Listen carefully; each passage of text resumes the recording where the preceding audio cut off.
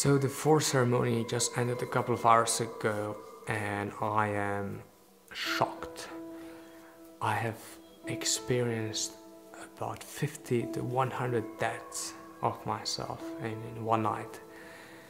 I was fighting with demons, my demons, and the demons of someone else that was in the place as well. And I was just on and off and on and off, and alive and dead and alive and dead. And there was a moment where I only saw, like, it was dark and I couldn't see anything. It was like the end. Like, there was nobody anymore, no more life in me. I could hear my heartbeat like beep, and that was it. Very traumatic, very hard. But at the end,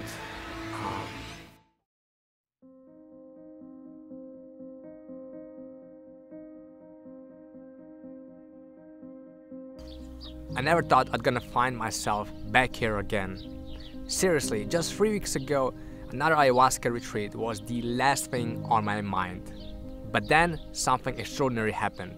Now picture this. I'm strolling through the forest, surrounded by nature's beauty, when suddenly, I feel a strong pull, as if the universe itself is whispering in my ear, saying, "Greg, it's time for another ayahuasca retreat." And guess what? I couldn't resist the call. Now here I am, sitting at this breathtaking ayahuasca retreat center in Malaga called APL Journeys. To be honest, I'm really excited about the experience that awaits me, but at the same time, I'm very nervous because I'm not sure if I'm ready for it. Am I? Well, the next 7 days will definitely be extraordinary, but let's see if I can handle it. As the day drew nearer, a mix of nerves and anticipation consumed me. I knew deep down that this journey would redefine my life in unimaginable ways. The unknown beckoned, and I was about to dive headfirst into the depths of my own consciousness.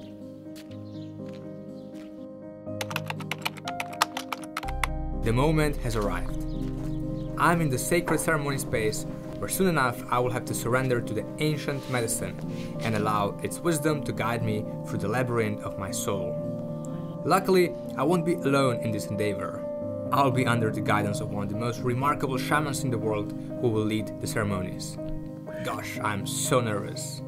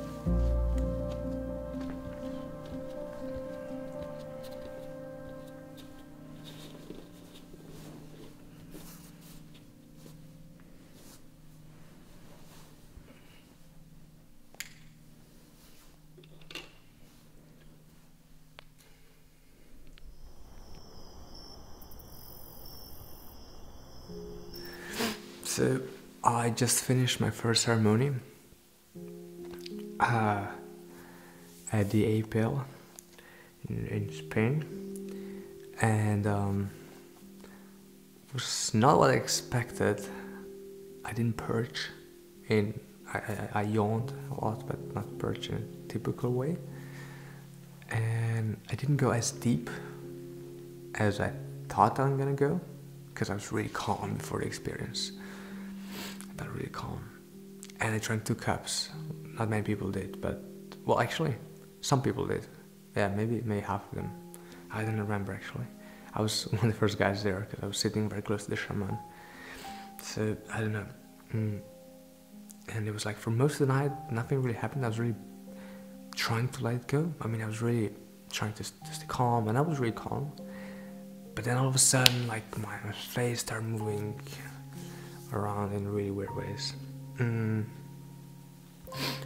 I was like twisting a bit.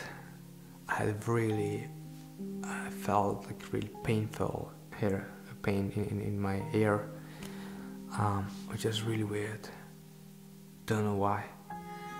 And then I saw colors, different colors, some shapes, I think. And yeah, that was it. And then I got out and I saw the sky, and the sky was beautiful. Still is, I think. The sky was beautiful. Wow. Yeah, I thought I'm gonna go deeper, but now I'm thinking about it. I went quite deep. Just it is in a more subtle way, maybe. I don't know. I don't know if this makes sense. Yeah. But that's how I feel at the moment. So yeah, it was on my first night. Try to go to bed now, and then we'll have a second night soon, I guess. So yeah, I'll try to make some more videos if I feel like it. If I feel like it, yeah.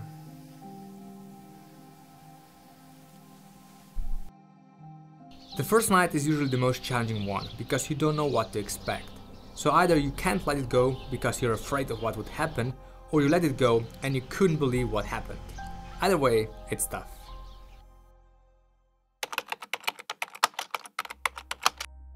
So my second ceremony. My second ceremony was brutal. It was extreme. It was just crazy. Now I wasn't able to film directly after it. I just had I couldn't move, I couldn't walk. So I'm filming this right now, but that was just extreme. So the first part of the night was, wow, I mean, so many bad memories came up. It was so intense. I mean, there were so many moments when I thought like, yeah, that's it. I mean, I cannot do this shit anymore. Like, please, save me. Like, stop this. Like, please, please, please. Because it was just insane. I was just going insane. Like, it was wild. But then the second part was like the most amazing experience in my life. I was able to do stuff which are really hard to explain. I need more time to think about it. But I just got all the answers that I wanted to get. Really deep, profound questions I had before. And I got all the answers to those questions. And it was just pure bliss and love and happiness. And really, really nice. But overall, it really destroyed me. It went on for the whole night basically. I slept maybe like an hour or so, and I couldn't walk for most of the night. I couldn't understand the concept of my legs. I mean, as I said, it was brutal. I was like living in a different world, different reality. And that was it, man. That was it.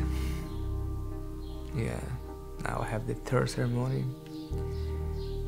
and then the fourth, and then the fifth one. Let's see what happens. Let's see. Experts say that ayahuasca is like a mother that is going to slap you until you get what you need to heal. And that's exactly how it feels like after you take it. She's playing with you like professionals plays with an amateur, and she manipulates you in a way that you have no chance against her. She does all of that just to teach you a lesson. And the lesson is the most profound lesson everyone should learn. You're not perfect, and you will never be. But you're enough, and until you really believe that, you will never feel that way.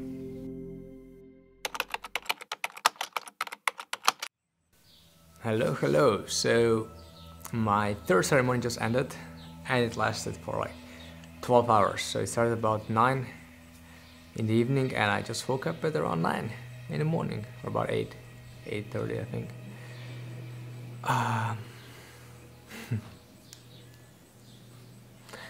What should I say? For the first half a night, I didn't expect anything to happen. I was like, shit, I'm again overthinking, or maybe I didn't drink enough ayahuasca. Maybe I should, I don't know, maybe I want too much, I'm like, my mind is just too active. But when the ceremony closed at about after 4 hours, officially.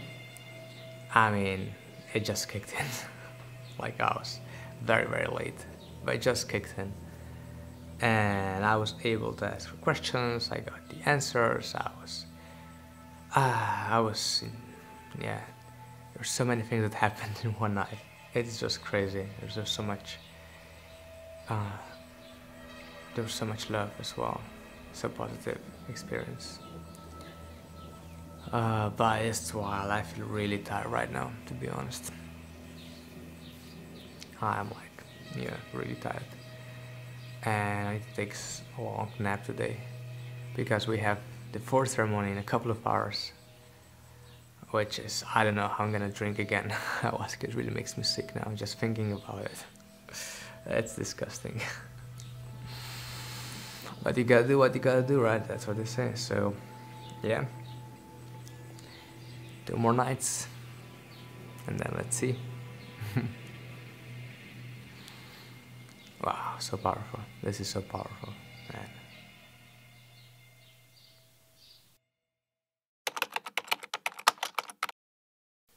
So the fourth ceremony just ended a couple of hours ago, and I am shocked. I have experienced about 50 to 100 deaths of myself in one night. I was fighting with demons, my demons, and the demons of someone else that was in the place as well. And I was just on and off and on and off, and alive and dead and alive and dead. And you know, there was a moment where I only saw, like, it was dark and I couldn't see anything. It was like the end. Like, there was nobody anymore, no more life in me. I could hear my heartbeat, like beep, and that was it. Very traumatic, very hard. But at the end, I know why this happened, and it was definitely worth going through that process. And yeah, it's funny, like, even if you have the hardest trip of your life, you wake up in the morning and you get this profound knowledge, this profound experience that just changes everything. And in this case, it changed it as well. I don't know. You need the mental and mental energy and stamina to endure. But if you do, you're gonna be very, very grateful, because in just 4 days, your life will change forever. That's what I can promise you. Now I think it's time for me to take a short nap, because I haven't slept at all. Maybe 2 hours in total in the past 2 days, and yeah, I'm very tired. Very tired. After the roughest and most challenging 4 nights in a row, the ceremonies finally ended, and I felt this huge relief in my heart. But at the same time, I was sad about it. At that moment, I understood that I would never be the same again, and that Greg, who came to this retreat, is not the one that would leave the retreat. I also knew it was time for a new chapter in my life, and I knew very well that I was ready for it. My second encounter with ayahuasca became one of the most dramatic events of my life. It transformed me in ways I could never have imagined. The visions unfolded like vivid paintings, revealing the depths of my soul and unearthing hidden truths. In that sacred space, I confronted my deepest fears and found the strength to heal wounds that had haunted me for years. As I emerged from the ceremony, a sense of awe washed over me. The weight of my past mistakes lifted, replaced by a newfound sense of purpose and self-acceptance. It was as if a veil had been lifted, revealing the immense potential within me. Inspired by my own transformation, I felt a calling to share my story with others.